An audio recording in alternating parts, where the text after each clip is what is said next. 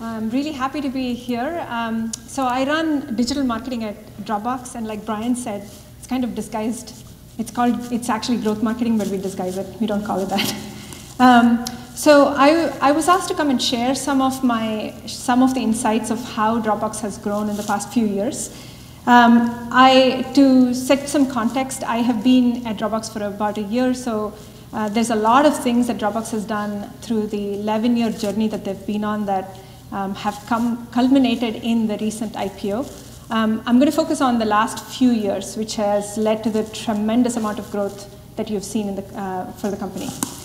How many of you actually know that Dropbox is actually 4 different products? It's not just one just one person. I call this growth opportunity. So Dropbox actually, in the last 2 or 3 years, I think, has introduced, sorry, not 2 or 3 years, Dropbox Business was introduced 3 years ago, and last year we launched this thing called Dropbox Professional, and these products are geared towards very different audiences. They have very different sets of things that happen with them. Paper was our most recent product. It was launched again about 9-10 months ago, and it's a very different product. It is actually a product that's anchoring us or moving us towards what we call collaboration-based content. So moving us away from file storage, which is what Dropbox has traditionally been known for, towards content-based collaboration. Who we are today has been a success story, like many of you guys have seen through the news. We are the fastest company in terms of getting to revenue run rate of $1 billion. We have about 500 million plus users in our ecosystem, of which about 11 million people actually pay for our products. It's a pretty small number of people who are actually paying for our products. But despite that, we've created this tremendous consumer-grade enterprise company. What I mean by that is using our freemium products and our freemium kind of users, we actually take that and we make this into an enterprise sales company. So how did Dropbox do this? Also remember the context. So Dropbox is going head-to-head against Google Drive, Microsoft OneDrive, Box, and despite everything that happened, we IPO'd at a pretty decent price, and we are currently valued at about $10 billion. So how did all of this come about? So what I want to do is talk about 3 big growth levers that the company has kind of adopted over the years. There are multiple kind of tactics and experiments and all that sort of stuff that kind of fold under these big growth levers. And this presentation won't address that. I'm happy to take those questions offline later during the day. But the first thing that Dropbox did really well was we mapped out what we thought our go-to-market model was going to be. So if you look at this kind of 2x2 matrix, you look at the deal sizes, which for us is how big these licenses get, and the price, which is the price per product. The 3 big boxes we focus on are the enterprise sales, obviously for big, large deals of some of our more premium products like Dropbox Business. Self-serve, which is our the consumer retail piece of our business, where anybody can go onto our website, log in, put in your credit card information, and get access to licenses. And then a pretty innovative go-to-market motion called Self-Serve Assist. What Self-Serve Assist is for licenses or for products that require one specific human touch, where people are, I want this product, but I'm not quite sure if this will actually fit in with my model. We actually give them access to a human person to talk to and basically ask about features and things like that. So we call that the Smart Touch Self-Serve Assist, where we are intelligently mining our users who need that nudge to get over the conversion hump, and we give them an interface with a human person. So these are the 3 big kind of go-to-market motions we have. And Dropbox has been extremely efficient or extremely good at growing in these 3 areas. Now, the thing I want to point out here is the top 2, the enterprise sales and self-serve assist. Can you guess what percentage of our growth, of our revenue comes from those 2? Less than 25, less than 50, greater than 75? Straw poll. Greater than 25, less than 25. Greater than 50, anyone? Less than 10? It's actually less than 20%. So, good job. The self-serve piece is more than 80% of our revenue comes from people who are logging in to our website, putting in their credit card information, voluntarily and willingly giving up all of their contact information to us, and signing up for licenses. And some of these licenses range anywhere from a minimum of 5 to 20. So how did we build that kind of a and to Brian's point earlier, this has created a self-reinforcing loop that just keeps going. And so how did Dropbox actually get this this engine underway? The important thing to kind of focus on here is we really rely heavily on analytics. So we are, one of the best things I've noticed about Dropbox is how amazing we are at segmenting our audience. So we've got this 500 million user base. We really dig into how our people or users are using Dropbox. What kind of files are being stored, how are they collaborating with each other, how many times are they sending things around. So based on that, a lot of different insights come out. So this is too small to see, my apologies, but this first chart represents within a company how many people are actually adopting Dropbox. So take an example of BBC, for instance. We created a cluster map that says, of all the people that we have in our ecosystem, we know that so many people are clustered within the BBC universe. So here's the cluster of people who are sending files, sharing, collaborating, and that becomes one cluster. Over time, we build that cluster. So we get people to invite more into their teams. We get them to share more stuff. So this second chart you see here is that expansion of that cluster. So more and more people within BBC start using Dropbox. Then our enterprise sales is deployed against BBC. We say, hey, Mr. CIO, we've got 500,000 people in your company using Dropbox within their teams. Isn't it time for a wall-to-wall deployment? So that's been a huge success for us in terms of breaking into the enterprise space and driving enterprise sales.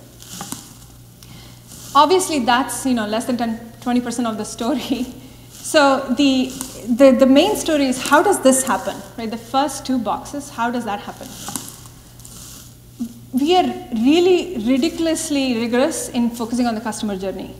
We talk about when do people come in, how do they churn out, at what points do they first find value. So what happens from the time they enter our website to the time they start a trial? What happens from the time they start a trial to the time they actually share a file, which for us is the first indication of value? What happens after that? How do we increase the number of users in that team? How do we increase the number of licenses? How do we get them to buy a bigger product? So we are extremely rigorously focused on the life cycle of those users. Retention, engagement, and monetization, like Brian mentioned. All of those are extremely important, kind of critical growth levers for us. So what we have done really effectively is we have said, how can we help drive up the value of each of our cohorts? So for those of you who don't know, a cohort is defined as somebody as a set of people who start a trial in a particular, say, month or a quarter. So this chart below has three squiggly lines. The bottommost line is the value of the cohort of 2015, and the second one is 2016, and the topmost is 2017. So you can see from the chart that the value of the cohort has doubled within the space of 3 years. Meaning people come in, they buy at a certain rate, buy a certain number of licenses, or $20 a license, and then by the time 3 years are done, they are paying 2 times more money for our products. And you'll see it's not just the doubling the size of the cohort, or the value of the cohort, it's also, you look at the 2017 squiggly line, it just shoots up. Because we are getting much, much better at getting people to go to the right product, buy the right number of licenses. So all of that has been done with almost like a fanatic focus on how do we get our freemium users to discover paid products, how do we get them to buy into the paid products, how do we get them to expand the number of seats? So do they see enough value in our products that when they start with a 3 license deal or 5 license deal, suddenly they start thinking, oh, I want this for my entire team. Or they go to their boss and say, hey, I think this is amazing for the rest of this team as well. So it suddenly becomes a 20 license deal. This is one thing that I found typically is a lot of tech companies focus on this idea of landing the users, and then once you get the deal signed or get the licenses signed, you kind of forget about customers for a while till it's time for them to renew. And then there's like a frantic amount of activity that happens around, hey, it's time for you to renew. Tell us your credit card information again. How much more do you want? So there's a period of almost blackout that happens between the time customers come into our product or service, but till the time they are up for renewal. What Dropbox has done really well is thinking about the customer journey as a whole and thinking about retention as a social network would. So we really get very scientific about where are the users coming from. So this section of the box is how do we acquire these users? How do we acquire these premium users? Once they come in the journey, how do we engage them and prove the value? And how do we get them to, how do we land and upgrade? Landing the upgrade is the tricky part, where we use a lot of experiments, a lot of tactics like in-product messaging, emails, and it's all extremely targeted and segmented to users who we think have a propensity to want more. And then finally, how do we expand and retain them and upsell them potentially to new products? Similarly, that's on the freemium side, and then on the paid user side, the same kind of flow happens. So because of this stuff, our net revenue retention is almost 100% for all teams, meaning year over year, teams are just being retained, and our cohorts keep building up.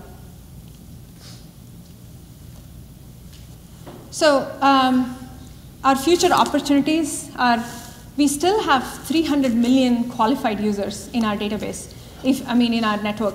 So as I said earlier, we have about 600 million users who have just come into Dropbox because of our brand equity and because they know the product.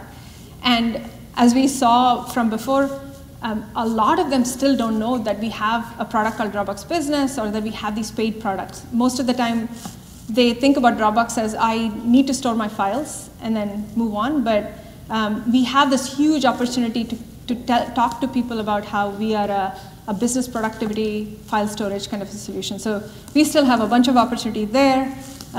We have a lot of opportunity to analyze usage patterns for our users based on how they're using the product, again, what kind of files they're using, who they are, so what their personas are. Are they IT decision makers, BDMs, are they marketing and sales? And we're starting to run a lot of targeted campaigns to get them to upgrade for their needs. So Brian talked about this idea of jobs to be done.